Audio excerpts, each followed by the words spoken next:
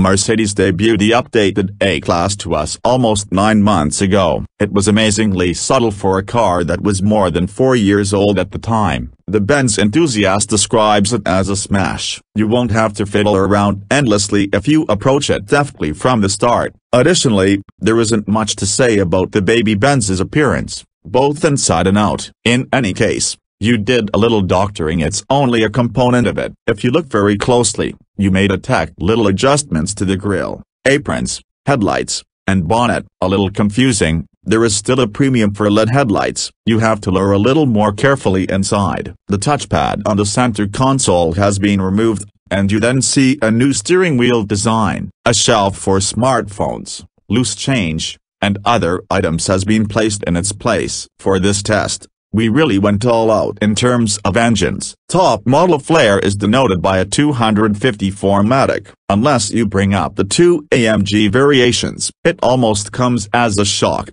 a good shock, that the A-Class price list still includes a 2-liter gasoline engine given the current downsizing and FEV craze.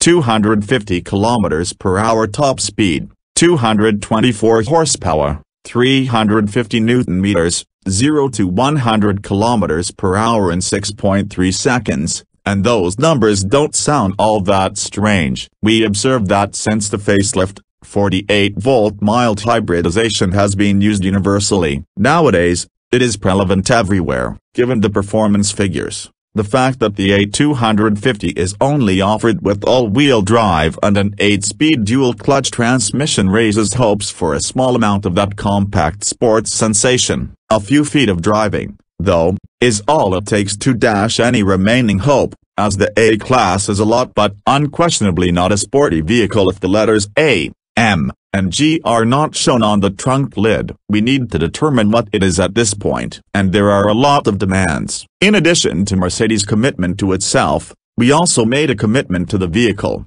given that it cost more than €60,000.